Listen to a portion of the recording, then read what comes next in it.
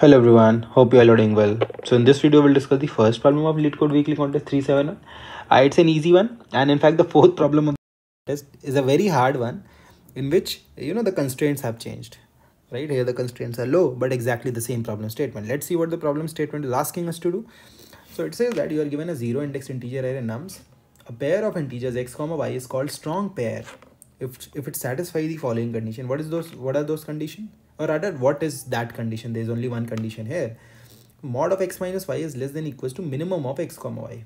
Okay, you need to select two integers from num such that they form a strong pair and their bitwise XOR is the maximum among all the strong pairs in the array. Right? Return the maximum XOR value out of all possible strong pairs in the array nums. Note that you can pick the same integer twice. Simple, right?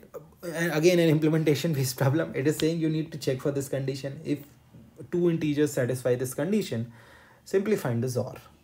You have to pick all those pairs which satisfy this condition and simply return the maximum XOR you can get. All right, so you can just see this example. So it says there is 11 strong pairs in the array. These are the pairs. Okay, these are the pairs. The maximum possible XOR between those pairs are 3 XOR 4. That comes out to be 7. Let me just show you the solution because there is nothing much to explain here. Okay, these are the number of elements I have. Answer initialized by 0. Running a loop, a nested loop. Why it works? Because the constraints are low. Nested loop. So this is x, this is y. Consider two elements, right? Math dot absolute value of x minus y. If it is less than equals to minimum of x comma y, simply update your answer. Answer equals to math dot max of answer and x XOR y. Finally return the answer. Now for the same contest, the fourth question is a tough one, which we'll discuss in another video, obviously, because that is not the agenda of this video.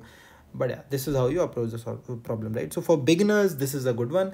Otherwise, it's mostly for warm up, right? So yeah, have fun. I'll see you in the next video. Take care. Bye-bye.